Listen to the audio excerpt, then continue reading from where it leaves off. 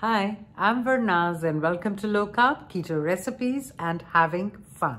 So today I have yet another exciting recipe for you. So we're standing in my kitchen. Let's get cooking and don't forget to subscribe and press the bell. So let's begin. You can take a blender or your NutriBullet and put in 1 cup of pork rinds. Then we put in half a cup of shredded mozzarella, cheddar, or a mixture of the two, any cheese you like. And we just blitzing it for a bit in the mixer just to see it all gets blended.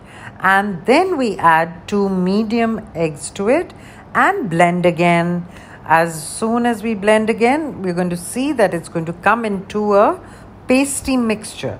So we're going to take all of that out and put it into a mixing bowl so that we put our next and last ingredient. We are going to be putting 1/4 of a cup of Lupin flour. Please see that you use the sweet Lupin flour. Get the right one. And now we are going to bring all this into a dough, and it comes into a beautiful, a bit sticky dough, but really nice dough. This dough can be used. I'm going to put it into use for many other things soon. So I'm kneading it well and it'll all come together. Just remember, we have not melted the cheese at all. So now, as in low carb keto cooking, we put it onto our doughs in between 2 parchment papers, and I'm going to bring this into, well, a sort of a rectangle. It doesn't really matter because I'm going to show you what I'm going to be doing. It's not like I'm going to be rolling it in, but I'm going to use parts of the dough to cover the sausages. Oh yeah, do see that you have the hot dog sausages which are already pre-cooked. Okay, now that I've rolled out the dough, I pull out the top parchment paper, and these sausages of mine, these hot dogs, are really big, so I'm cutting them into 2. You take a part of the dough and wrap it around. Don't worry if it breaks up. You're going to literally pick up and work this dough onto the sausage like you would do Play-Doh, and make it into really a smooth mixture around the hot dog. It should be covered all over, as well as any little bit that's showing through. Pick a bit of the dough and wrap it in, and as you can see how I'm putting it between my hands and making it really smooth. Now I've used these wooden skewers and I've put it into it, the typical corn dog look, and I'll do a few more and show you how they turn out. It's a very nice dough to work with, and for this next one, what I've done is that I've kind of oiled my hands to make it easier. It's not necessary, but it kind of, I think you can work the dough around the hot dog a little easier. So now I'm taking another one. See, this time I've not even rolled it.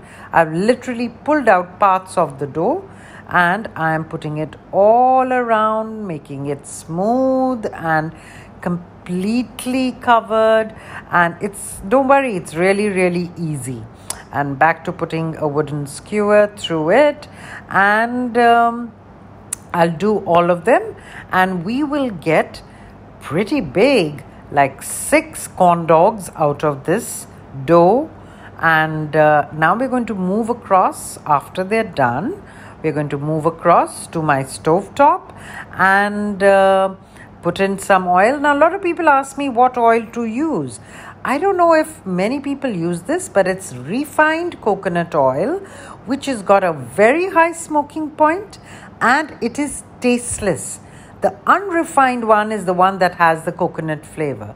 The refined one is amazing to cook, and it's not as expensive as ghee, and it really works well. It has no odor, no smell, nothing. So now I've put in 2 corn dogs to show you how beautifully they fry up in the oil, and it's almost to 3/4 of the height of the corn dogs, and I'm rolling them around. It'll take you can literally see in real time how they are turning golden brown, and they are fluffy and absolutely yummalicious, and so beautifully they come out. They look like you've bought them from a hot dog stand. And look at these beautiful babies. Don't miss making this recipe. Honestly, your kids are going to love it, your grandkids, and you. Look at the lovely bready outer layer. So do enjoy this, and do subscribe to my channel, and don't forget to press the bell for all my future videos. Thanks then.